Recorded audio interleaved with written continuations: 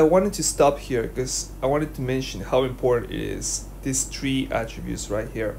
So bravery will go up to 340 with shuttle runs, and that's gonna be key because you need these attributes so the player can last longer until retirement, and aggression obviously with Karyoka with others. Now, this is what you need to understand. Please pay a lot of attention. At this point, you have to increase fitness and you have to increase strength. And you can do that with gym. Now, what happens is that you use shuttle runs for bravery. So shuttle runs need strength, speed, bravery, right? You're going to increase strength now with gym, so now you cannot maintain bravery. The next logic step will be increasing fitness. You're probably gonna do that with sprint or slalom dribble. So you're gonna use speed, and you're gonna use dribbling, passing, or speed and dribbling to increase fitness.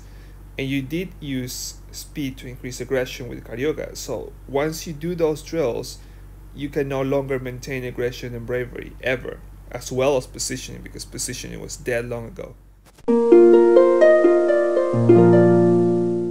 And so we finally reach this part where the structure of the DC is completed. This is where you need to get if you're training either a DC or a DMC, because as I previously explained, there are three attributes, and then there is the fact that you're going to have to raise fitness and strength. So up until this point, you have a structure that is working for both.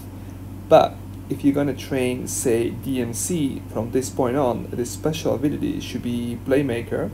Then you unlock the DMC with fast counter attack, and then you train that with fast counter attack because you want passing and you want creativity.